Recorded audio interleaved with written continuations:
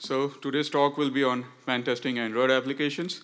I have kind of uh, have a lot of examples and stuff, and I'll start with the basics for keeping the entire audience in the mind, so that you will learn the basics and then you will know how to attack an Android application. And I will also give a disclaimer, but everyone will ignore after when the POCs will start, because we all are here to have fun and probably to earn something out of it. Who am I? I'm Harsh Modi. I'm from Vancouver. So if anyone else is also from Vancouver, then you will always freak out with the gas prices here. So if you're Vancouver, you will understand the joke. If you're here, then it's okay. But I was very excited when I saw the gas station for the first time when I landed in Alberta. And I worked at Fortune 500 companies like Optiv, PwC, and all those, and I've worked with government and other clients to help them secure their web application and mobile application and all those kind of pen testing. And I have also done IoT, network, and other things where I hacked a Bluetooth pacemaker, which controls the heart and all that stuff. So yes, I've been doing this since when I was in my 9th grade, I started this. At that time, I was not aware things like bug bounty exist. Otherwise, I would have made a lot of money, because that was an era where everything was vulnerable and exploitable. So recently, I am doing my own research on car hacking, which I will be presenting at BSides Calgary in November. I will see the community there as well.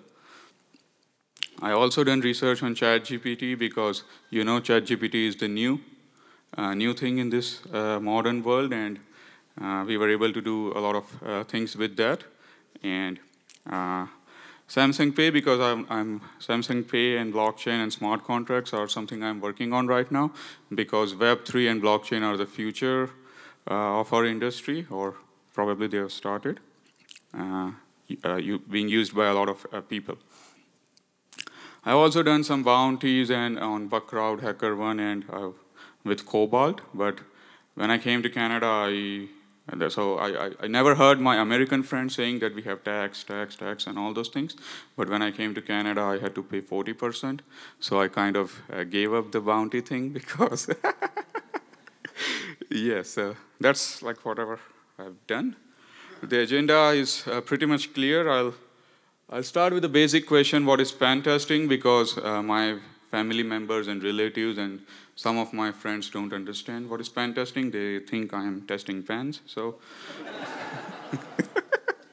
so I think offensive security is a term coined after when people don't realize what is pen testing. So then I'll have some prerequisites, what you should know about Android and all those things. And there is a disclaimer that as in application development, Android and mobile application is for security, so you know how secure these apps would be. There is no as, because no one laughed from the audience, so I'm making it clear.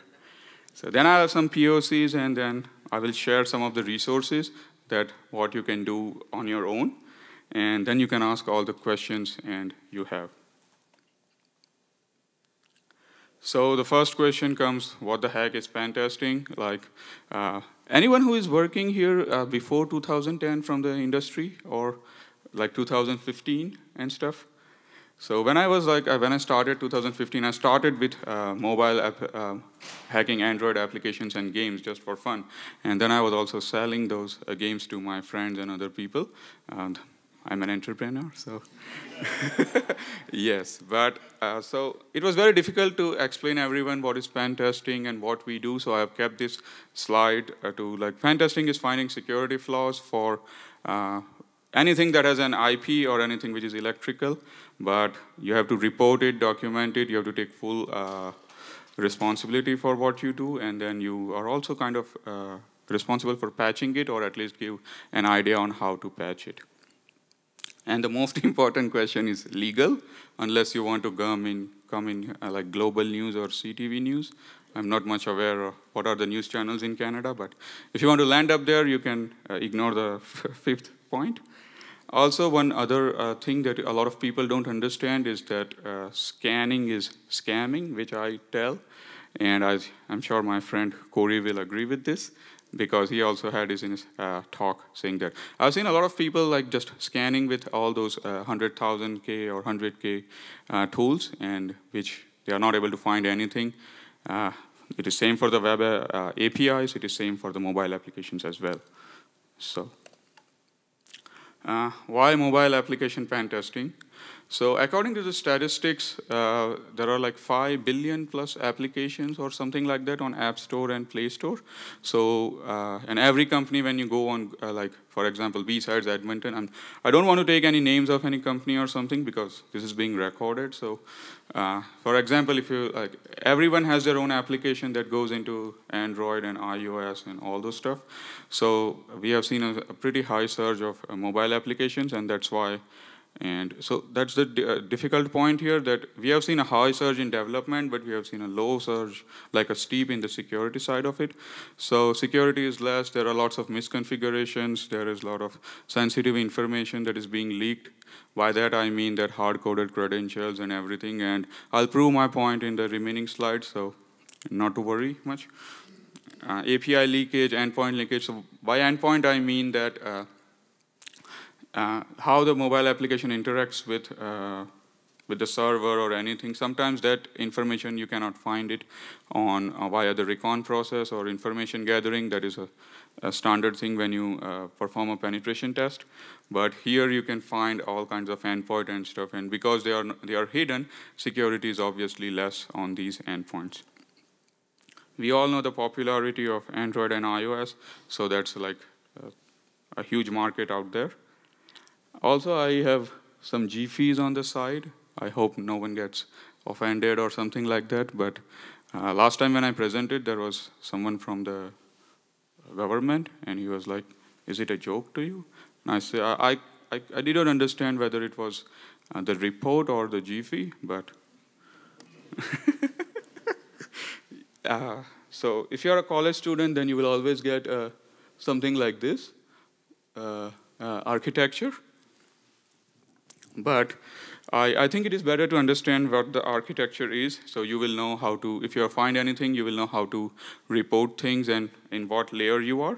The first layer is the applications, and basically this is the most upper level where you install any application, and a sandbox is assigned to that application so that the other applications cannot see the data or those things. Those are the pretty standard stuff. Then there is application framework. There is activity manager and location manager, resource manager, which will give the allocated memory and all those stuff. Then comes libraries. So libraries are something that will help the application for a support. For example, if you want to play a music file, then there will be a library supporting MP3. If you want to stream a video or something like that, so that would be, these libraries would support. There is also something called as DVM and all those things. So that is related to the when you write a Java code and it gets compiled, an assembly code, and then it is binary code. That's what when you get the APK. So those are those things, but we'll not go there. Hardware layer is something that is like the buttons on your phone. So I have this pixel, so if you press this and all those buttons, those are hardware layer. So they have a different code, so that even if you, sometimes even if the operating system is not there on the phone, but still you are able to interact with the buttons. So that's what the hardware layer is. So it's a different piece of code, it doesn't come into the, and kernel. So if you're exploiting anything in the kernel, then you will have root access and stuff. So we'll talk about those in detail, I think. Yes. So now there are 4 types of app components. So if you have installed an app, then what after that? So when you open an application, any screen that you see, that is activities, like your login screen, you're sending some money, all those things. Any individual screen are activities. Services, I'll go again back to the Windows background, anything that is running in the background. So that are called services. Broadcast receivers. If you turn on your Wi-Fi, then a broadcast message is given to all the applications that Wi-Fi is turned on. So everyone will go WhatsApp, Facebook. Everyone will give you notifications that this is what you have been missed. And content providers, like they supply data from one application to other on request. you have to understand one thing, that the mobile phone that you have also stores data, and it can also work as a server. So sometimes it will take data from the internal memory, and then it will send it to the server. So that is like the client side mechanism and the server side mechanism. But a lot of people have this confusion because a lot of people come from the web application background. So like your browser is the phone, but mobile do store data in the internal storage, in the Android data / com dot the package and all those things. So please keep in mind that one thing. I've seen a lot of people with the misinterpretation, so I've clarified it. This is what is in the application, that is the Android application.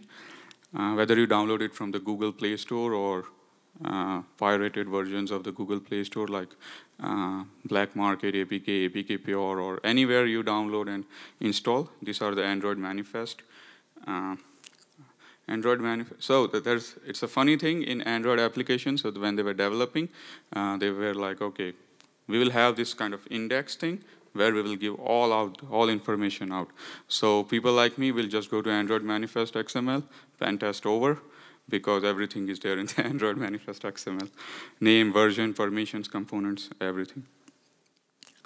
The meta.inf folder these are the files which is required for installation or execution, and the classes.dex, which we will reverse it, but basically it has bytecode, and Android applications are written in Java or Kotlin.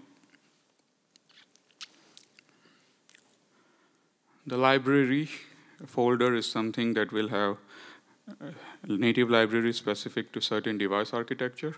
So that would be like ARM device, 32, 64, whatever you have, but it would have everything that would be compatible to your device, so that you don't have to, like on Samsung, on Google, on Google Pixel, OnePlus, you only click the install button, and it installs based on your resolution and everything. So here is it. I think those things comes from the library. Resources is very interesting thing, because if application wants to display a picture or want to play a sound, or if any hard-coded things is there like AWS Firebase key or anything, then it goes into the resources in strings and .xml. So everything in Android is stored in XML, and there is also no S in XML, so there is also no security in XML. So in resources.asc is this one file where everything from the resources is compiled in compiled version, so that the application can understand it. It's in binary form. Now the prerequisites, like these are not the complete list of prerequisites, but it will help you to get going. First of all, I recommend everyone who wants to pen test Android apps should have at least one rooted phone. Why? Because there are a lot of attack vectors where you want to see where the application is storing something or all those things. I also recommend to have Android 8 or above, because if you use Android 5 that was released in 2014-15, then there is no use of using such Android operating system. I am a little bit lazy, so I have Kali Linux because everything comes into it. But you can also have your own any version of Linux, like Ubuntu or anything. I think everything works fine because Android is also Linux on the base. So Linux, you can destroy it better. So if you are Android Studio, if you have that much capability, then to run Android Studio, then you should run it. But I use Genymotion if I want to do any emulation or if I want to use any emulator. So Genymotion is you select a mobile phone, that is Google Pixel 1 Plus. You select Android operating system from Gingerbread, that is 2 point something to the latest 11 or 12, whatever it is, and then it will spun your shell. And Genymotion knows like people don't use it for development, only they use it for testing. So I think it comes pre-rooted, so you don't have the what do you say, like you don't have to root it, like all things are there inside it. Now these are some tools that I like. One is Burp Suite, and everyone knows Burp Suite because like for dynamic testing, whatever your application is sending, you intercept it, and then you can play with it, and you can manipulate a lot of things. So Burp Suite comes from PortSwigger. And I will not go much into Burp Suite because I think there are 2 or 3 conferences today where Burp Suite was already being said.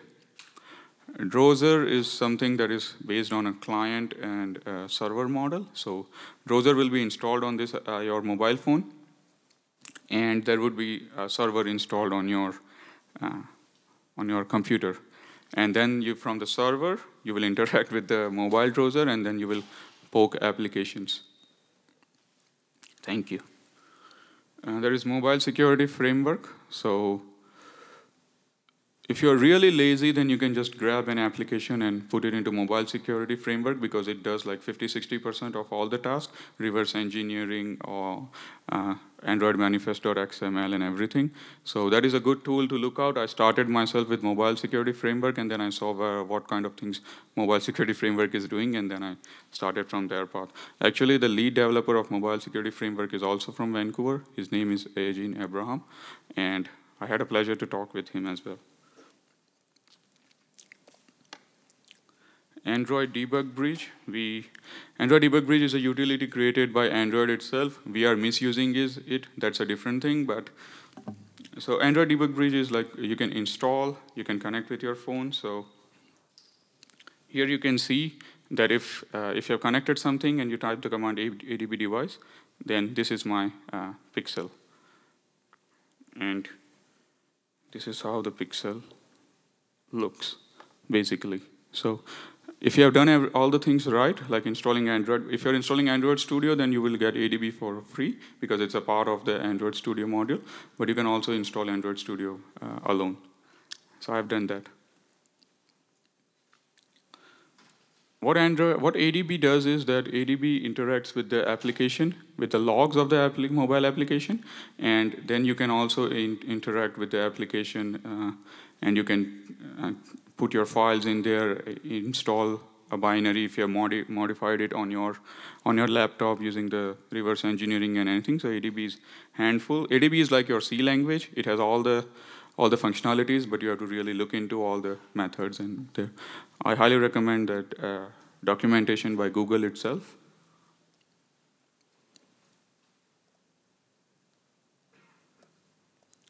Now the fun part is rooting a mobile phone. Does anyone have rooted their Android devices and void their warranty and stuff like that? Yes. I like the audience. Yes. So why do you want to root your mobile phone? To buy some free games or something, or?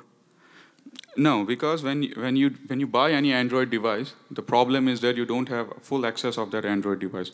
So you have to do kind of like, you have to root the device, and then you can look into the internal memory system. You can modify a lot of things. I personally use Magisk Manager, and okay, I have to run fast. I personally use Magisk Manager, and I install a lot of utilities because now Magisk Manager is the standard way to root all the mobile, all Android system. Like, it doesn't matter whether you're Samsung or anything, you just grab the file and flash it, and it will root it, and you will have all the access to this /system/bin/xbin. Modding applications. So I have done a lot of things, so I have a demo for you.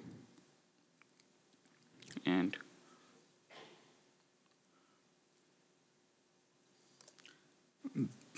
basically, I have chosen 2 apps that are not that famous here, but it works with most of the applications. So here, this is an application which is used for peer-to-peer. And now I will, as you can see here, upgrade to ad-free option is there. So basically, you have to go and buy a key on the Play Store, and then there will be no advertisement. But I don't like to pay, so this is the second application where you can see there is a remove ads feature. So now we will try to patch the application, and so this is another application called Lucky Patcher, and I'm sure everyone would be aware of it because it's in the market since 2015. And these are the things that I will choose the support patch and for in LVO. So it will basically create a server here on the application and intercept the request. And then it will return the request saying that the payment was successful. But it is not successful, as we know, because we have never went to the Google Play Store. So now you can see here that, oops. Now you can see here we have a professional version because we have patched the application and there is no like server-side validation that whether you have really bought it or not. This is another application, and you can see that ads are removed from here. Now I will ask a quick question to the audience that if you have this kind of knowledge, which application will you try to get it for free? YouTube, okay? See, that's why we are different. Because I did it on Google Play Store itself. I said, why to go and buy applications individually, where you can do it, just patch the Google Play Store and get everything for free, right? So yes, I was able to do it in 2015 and 16, and the problem was I was not aware of bug bounties at that time. Otherwise, I would have gotten it, a lot of bounties. But after patching the Google Play Store, my first Gmail ID is blocked now. I've never, I don't have the access to one, but I remember that a lot of other applications were free for me. Not all the applications from Google Play Store, but like, and then there was like Google constantly getting updated and all those things. But someone did this and Google patched it in like 6 or 8 hours. So, and yes, so that's why it happened with Google. And I tried to find that video where it was a video released by a researcher where you can he's just going on buying all those things, right? He's bought everything for $10,000. And like in 5 minutes, and any app that comes, he's just buying, because he's not paying, so. And the other cool bug that I found at that time, or I saw at that time, but I did not have the resources to do it, the Pokemon Go. And even I saw someone here in the campus playing Pokemon Go, so we can share the IDs, I still play Pokemon Go. So the problem here with Pokemon Go is when you reverse engineer, you will find some endpoints which spawn the Pokemons. So, and there is entire documentation given to it. So basically you can sit here at BSides Edmonton and you can spawn all the Pokemons because you have your own server locally hosted and the first request goes there. So I think I completed the Johto League region doing that.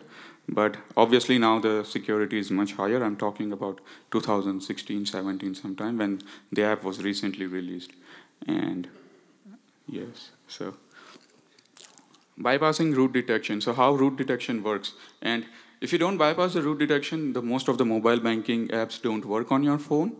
But I know how the developers do this. So I'll teach you how to work banking apps on rooted device.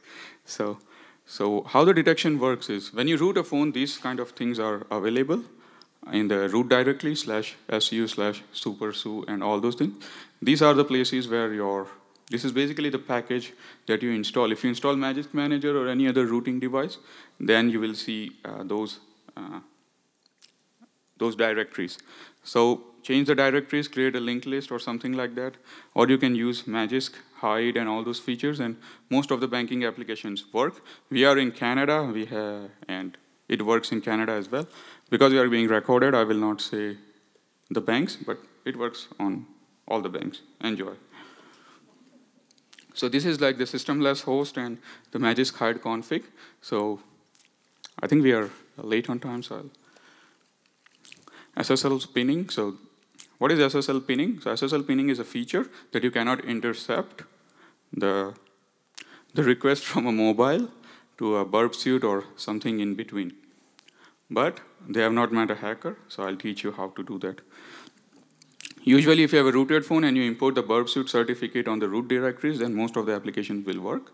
But considering that we are taking a very secure application, which I have not found yet, but you can do with Frida and other tampering tools, where create your own server on the application in a rooted device, and then these are the commands. There are lots of commands actually to start a server, to spawn a server, to grab the Frida binary and all those stuff. but I would recommend to look into the documentation of Frida itself. Anything that you want to learn, always go and look at the documentation first rather than going on some blogs, because documentation is made for the most latest and recent version, whereas blogs can be depending on how old they are. And see, this is like a very famous application. I would not name it, but the SSL pinning has been bypassed, and now I can use Burp Suite or any other thing to catch the traffic. Reverse engineering. And how many of you have done any kind of reverse engineering from the audience? Like, yes, you are a CTF player, so you would have done it. And so basically, reverse engineering is something that you have the binary, but you don't have the source code. And you obtain the source code and then look into the source code and poke it into the source code just to see how things are working.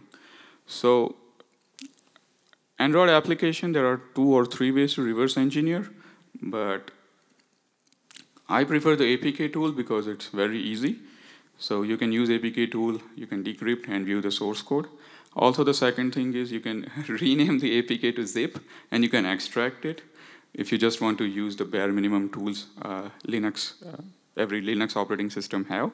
And then the Java or any kind of source code that is available can be used in any Java interpreters or Java code viewer, that is JADX, JDGUI, and all those stuff. Why do you want to read the source code? Because there are keys, strings, APIs, and all those juicy stuff. And also so you have to understand this functionality that whenever you are logging in, the developers kind of record something in the log of the device, and logs of the devices are accessible by every other application in the mobile application. So here there is an application where if you log in, then the access token is shared to the logcat, and so any application can grab it. And the developer was under the influence that I have the best application, so the session code token was not even expiring. So you know how things can go. You can also automate these things. So you can use Linux utilities like grep and unique, sort, and all those things. And you can find all the XML, and you can look for terms like password, tokens, APIs, and keys. And you can just poke it around with it. Usually there are 2 files, Android manifest.xml and strings.xml, where you can see these things. But usually developers leave everything, anything, anywhere. So yes, it is good to know all those things. This is something that I have to explain you what is OAuth. So OAuth is something that login like Google or login with Twitter or all those things. A unique token is generated that is like your username and password is not shared, or a token is generated, and this token is then shared it with those services for like. This is a functionality which is not logging into Google or Twitter, but this is just a functionality where you share your video on Twitter or Google. So you will get a link, and you can post that link onto the Google or, Twitter or Facebook or stuff. But I think the developer copy-pasted the code from somewhere, which had the OAuth kind of request. So the token is also shared in the request and response. So I had to hide it because, someone would call me tomorrow. So those are this is Burp Suite, and I intercept the request, and first I missed it because I was not expecting it to be there, and then I found it, and we had a big conversation after that. So another feature of Android is WebView. So what is WebView is that basically you can have anything from the website displayed directly into your Android application. So you will have all the OWASP top 10 for web application available in mobile application also, because there is a web view kind of feature. Here we have gained an RCE on this application. And what we have done is that we have uploaded this shared object. We have uploaded this shared object, and it has just a simple command that sends a request to us in our local environment. But we can do it on the internet as well. But I prefer to do it local because the phone is with you. But using tools like ng-rock and all those things, you can send your shell. And the thing is that this is an application where you upload a file and then you can share it with anyone via message. So for example, if I upload this file and I share it to anyone, and then they open it, then I will get the shell for it. Why? Because this is the libgraphic.shared object. What does it does? It that like GIF and all those kind of extensions, this application renders it via this graphic library. But as you can see, it is dot dot slash dot dot slash dot dot. If I upload it like this, it will go to the root directory of the application and replace this file because the application have the permission to do that even on a non-rooted device. So it will replace it, and once you open it, then it will give me a shell. So here we have,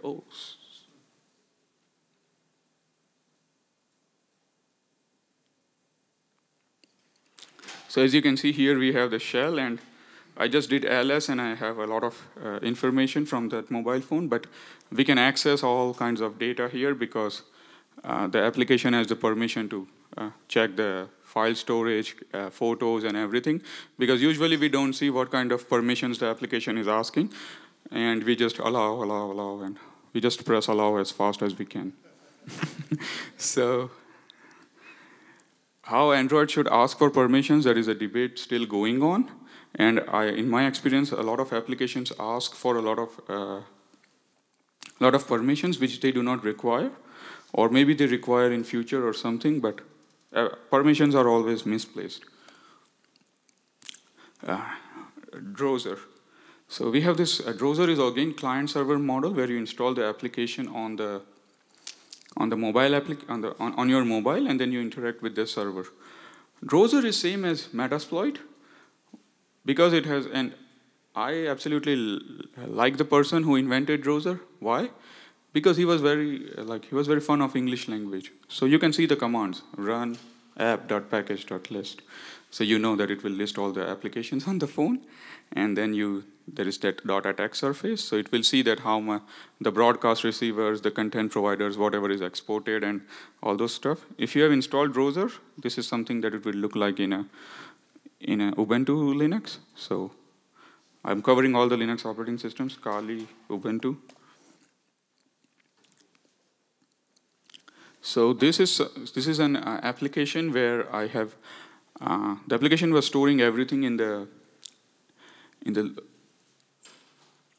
root, like /var/lib, which is kind of that space is only allocated to that application. And if you navigate, you cannot navigate to that application, to that folder, if you don't have a rooted device. But you don't need a rooted device because from Drowser you can find out that there is a content provider which exports all the databases, and in those databases we have passwords, keys, pins, and everything stored in there. And I think the developer was not aware that he was under the impression that no one can see here, so everything was in plain text. But to convince him, we had to do a SQL injection. So imagine you already know what's in the database, but still you have to do an SQL injection because the developer doesn't understand what you are saying. But I love developers. Why? Because I'm getting paid for their mistakes, so I don't complain. But this is the thing. So yeah, so this is the same vulnerability. I'm showing it via SQL injection on the local device. And yes, so this was the GP where he got offended. So yeah, deep link exploitation. So what are deep links? So deep links is another Android feature where you can access something. If it has a unique URI or unique protocol like HTTP, FTP, STP, and all those things, then you can define it as a deep link in intents or those kind of things, and then the application will basically go and authenticate, and then it will come back. The problem here is if it is misconfigured, then you can authenticate it somewhere else as well. So for example, the URL is http://abc.com or anything, but the application is not checking whether this is the URL I should go to or not go to. So basically it's like if I'm from abc.com, this kind of request should only go to abc.com. But here, it is not kind of going that. Here, somehow the local host of a machine is in the whitelist section. So I just spawn it. And where it is written URI schema, you can have that deep link. And you can get the OAuth token, which is obviously the OAuth token is also shared across a web application, mobile application, and stuff. So you can do it. I am also a big fan of Zlatan Ibrahimovic, so I have kept it there. Final thoughts. So on one side, you have all the vulnerable applications. That is Andro, Goat, MSTG is from OWASP itself. Diva is by Payatu. So Payatu is a company in India, but I read one of the first blogs of Payatu, so that's why I know Payatu. Then there is Injured Android, and so basically, if you want to learn, you can grab these applications and break them. And once you have mastered your skills, you can go on to Play Store and also grab and break everything if you want. Because unless you don't tell anyone what you have done, you are not guilty. Advanced research topics for this is obfuscation, deobfuscation. So some companies have started to encrypt their binaries. Some companies, I mean 1%. So, so actually they will have the entire thing encrypted. But there are also deobfuscation techniques. So you weren't able to see the source code. It would be like AA, BB, CC, AAC, and all those things. When you open the file in JDGUI, deep link exploitation and FRIDA exploitation and all those things are vast topics. So I've kept it here for anyone who is interested in this. Bypassing biometrics. So since we have a couple of minutes, I will go into bypassing biometrics. Because now a lot of things when you once log in, the next time on mobile applications and every other applications is you can log in via your Face ID or your thumbprint and everything. So if you're on a rooted device, then you can actually break into those things. So there is a huge research going on those stuff. And reverse engineering is also something that I've just touched it. So there are lots of techniques for reversing and patching and modding an application. So I've kept it here. Thank you very much, and I also thank all the organizers, sponsors, volunteers, and my man Harvinder, who is the man of the match of BSides Edmonton. So thank you. If you have any questions.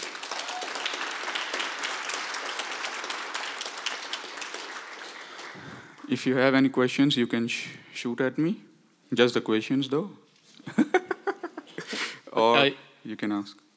Quick question on the concept of containerization for mobile devices security. Sorry? Can you? Containerization? Yeah. So can you comment on that, and is it really a good control to protect mobile applications? Because I see it being implemented, especially for bring your own devices to separate between corporate applications and personal applications. Does containerization help based on what you just presented? I have myself escaped from a lot of containers and sandbox environments. So it is really how you have configured those things. It is same as cloud. Like by default, cloud is a little bit secure, but all the misconfigurations and those things happen. Because of that, a person is able to break out of it. By default, also Android gives a container and sandbox environment. So for example, one application cannot access other application, though they are at the same level of authorization, like at the same level in the architecture. All the applications are at the application level, and then they ask for resources and stuff. Yes. So you mentioned about SSL certificate and breaking SSL certificate. Is there, from your point of view, is there a solution that would be foolproof? And no? No. Why? Because see, the problem with SSL certificate and pinning is that you have the entire mobile in your hand, right? So sometimes you can even get the certificate that is like which is being used, if it is not properly encrypted and all those stuff, you can modify it, you can go through it. If you have Android, or if you have a rooted device, then the whole game changes. The other thing, other technique that has happened in the recent industry is that they have tried to maximize the encryption level to a certain. But when it comes to mobile resources, I think going at that kind of level of encryption, most of the mobile phones will not support, because we have 4 GB, 6 GB, and Android is same as Windows. Everyone is grabbing memory, so I think that's a bit concern. My question for you, Modi, is I'm just over here. Okay. Yeah, it's Michelle. Yeah. Question for you. I was very intrigued by the OAuth tokens being exposed by the applications. In your research, how many applications are not handling the tokens properly? Because that's clearly not handling the tokens properly, right? I'm counting actually, but I think it's a decent amount of applications that does that, because here the request was not to the token was never asked here. Still, the developer was giving out and sharing it. And the funny thing was that also if you exactly copy paste this token and just go into your developer tools, then you can be the same user. So that's the thing on that. And you are on Twitter for that user because it's OAuth, right? So that's the thing here, yes. But see, the problem with mobile application development is a part of the DevSecOps, where everything is agile, means they want everything very fast. And when you do everything very fast, it is a bit insecure.